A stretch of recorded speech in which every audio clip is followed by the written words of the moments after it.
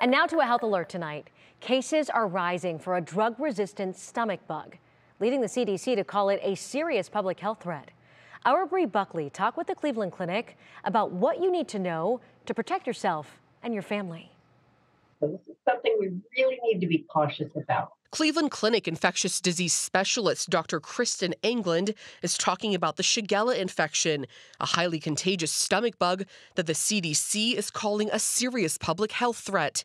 The bacteria that causes stomach pain, diarrhea, and a fever isn't new, but this particular drug-resistant strain is, and it's responsible for 5% of all cases, compared to 0% in 2015. For those people who might have more of a weakened immune system or might develop a worst case of Shigella, we may not have the antibiotics that we need to treat them. So we really need to be careful about preventing these Shigella infections.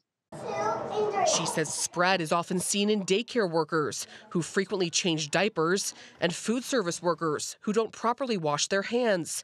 As the CDC has noticed, most recent cases are among men who have sex with men, similar to what we recently saw with monkeypox. So it is not something that is simply limited to men who have sex with men, but this is where we're starting to see some outbreaks, especially of those with multi-drug resistant Shigella. We haven't seen an outbreak in Northeast Ohio, with pockets popping up around other parts of the country, as England sends a reminder for proper hand washing. As with anything, it's always better to exercise caution and prevention rather than waiting for us to find a cure.